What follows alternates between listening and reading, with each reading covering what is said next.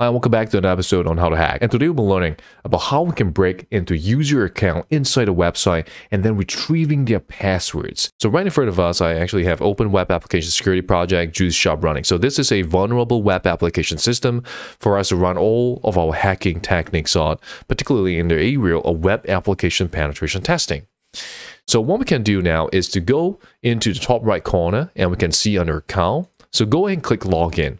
So let's say you're on a website and of course you have the registration page and you can log into your own account, but that's not the whole idea of what we're trying to do here.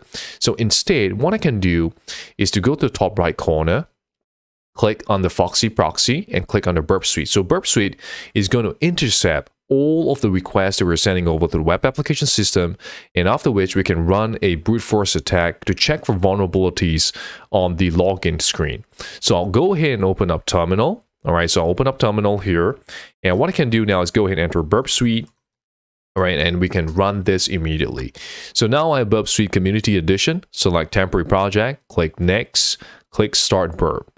So now we have Burp Suite Community Edition running.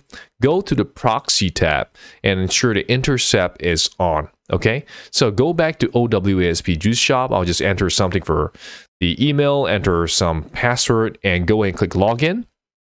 And of course, right here, all right, I can go ahead and take a look here. Okay, so we got post, REST user login, HTTP 1.1.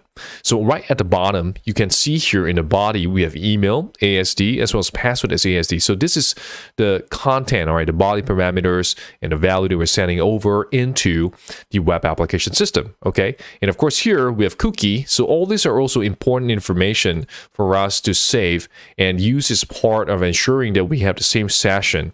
So do a right click anywhere inside Burp Suite and click under Send to Intruder. Okay, and you see Intruder blinking right here. So go ahead and click on the tab Intruder. So here we have the target IP address. In this case, target IP address can be domain name, can be an IP address. In our case, we're using an IP address. And of course, we specify the port. Okay, so of course, in the real world, you'll be using HTTPS to run all these attacks because pretty much all websites are already on HTTPS. So click on the positions. And this is the part where it gets really interesting, okay? So go and select the whole of the cookie, okay? And we'll clear this, and we are only left with the bottom two, which is the email as well as the password. So this is the two fields that we will be injecting our payloads into. And you can click on the payloads tab, all right? And this is the part where we want to load our list of payloads. So go ahead and click load. And in my case, I'm going to select SQL.txt. So you can see from the word list here, we have injections, we have root, USR, share, word list, wfuzz, injections. Okay, so make sure you're on an injection directory. And right here, I'll go ahead and select SQL, Structured Query Language. Double click on it, and we'll load up the payload options for us over here. So we got a lot of options. Okay, we got a lot of payloads, a lot of options for us to go and inject a simple list into the website. So once you're done, all you got to do is go to the top right corner. You see this button right here, Start Attack. Go ahead and click on it. So in 3, 2, 1, we'll click Start Attack. And because this is a community edition, we of course get the time throttle. Okay, so go ahead and click OK, and that will start the intruder attack one, as you can see right here. So this is a new dialog box for us to see what's going on. So you can see here we have several columns. Okay, so we have the request number, we have the position. Okay, so it's targeting a position 1, and we have the payload. So payload is the bad information, all right, the bad values that we're trying to send over into the website and see what is going on. And of course, one really important thing to think about when crafting our payloads is what kind of payloads are you sending over the server and what kind of responses are you getting back? And this is really important because whatever we're sending over right now, we want to know how is the server responding to our payloads. All right, so going back into the demo here, you can see that we have the following. We have status 401, status 500. Okay, so my question back to you before I explain any of them, what do all these stats mean? What does it mean for us as penetration testers, as ethical hackers? Okay, so I can go ahead and sort the status, and I can go ahead and click pause here because we got a really important status, and this is status 200. What does that mean? it means that we have success. So let's go ahead and double click on it. And we got the result here. Okay, so this is the request. So this is what we're sending over into the site. And we have the payload right here. Okay, admin, single quote, and double dash. And of course, we can take a look at the response. And in the response field, we have the following. Okay, so we have been issued an authentication token. And we have the BID and we have the email, which is admin. So what we can do now is with all these details, with the payload, we can easily just copy the payload. So I'll go ahead and copy it by using a shortcut on my keyboard. So I'll copy it. And I go back to Firefox. And I can turn off the Foxy proxy. So let's go ahead and turn it off. And all I got to do now is just paste the payload that we have just crafted. And we'll send it over to the website. And we got a response 200, which means success. So go ahead and click login. And that's it. We are in. Okay, we are in. And I can see right here on the account, admin, go ahead and click on it. And we can see email as admin. We can see the user profile. And of course, we see CSRF. So I was doing some cross-site request forgery earlier. So if you have not yet checked the tutorial, all right, go ahead and click and subscribe to the channel. And you see the video right there, okay? It's a video right before this. So this is not where we're stopping at. What we're trying to do is to know exactly what is the password field. And in this case, if I go back into the result here, and we have the following. Okay, so we have the authentication, and this is the part where it gets really exciting, because all I got to do now is copy the token. I copy the whole of the token, and I'll go back to Burp Suite, and there is a tab called Decoder, right? So go ahead and go under Decoder, and I'll paste it right here. Okay, and we can see the following information and so on and so forth at the top. Okay, so I'll remove the BID 18. So let's go ahead and remove that. Remove the double quote. And right over here, okay, we have some gibberish text. So we have no idea what it is.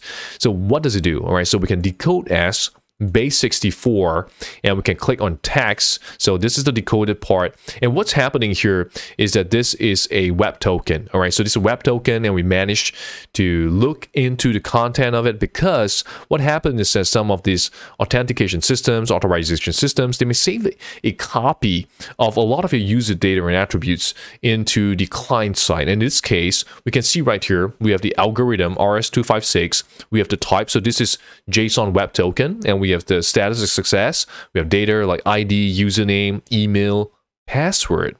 This gets interesting. We have the password field here. What is this? What exactly is going on here? So here we have a password field, and again, this looks like some gibberish text, some gibberish data. So what we can do now is to try to think about what are the web servers, what are the web application systems, what are they doing when it comes to storing password fields? At the same time, they could be using a very simple method in order to store all these passwords. So instead of just directly saving the password as a plain text, what they would do is that they would use some kind of hashing technique that would then save those passwords into the backend database, so that whoever has access to it will not be able to see the actual password. So all I got to do now is try to identify what kind of hashing method are they using. So this is again a really important method for us to identify what's going on. So I can use hash dash identifier. Okay, hit enter on this, and I can paste the hash that we just copied over. So paste selection and hit enter on this, and I can scroll up a little more, and we can see here possible hash, all right, MD5 or domain cache credentials. So what we can do now is just go into, and we search for a way for us to look for MD5 decoder or MD5 rainbow table. All right, so what happens is that we have the rainbow table, and what the hackers normally do is that they will use all those commonly used passwords, throw them into the same algorithm or the same hashing algorithm, and that will produce the unique value that we just saw earlier, so that we will be able to find out the actual password.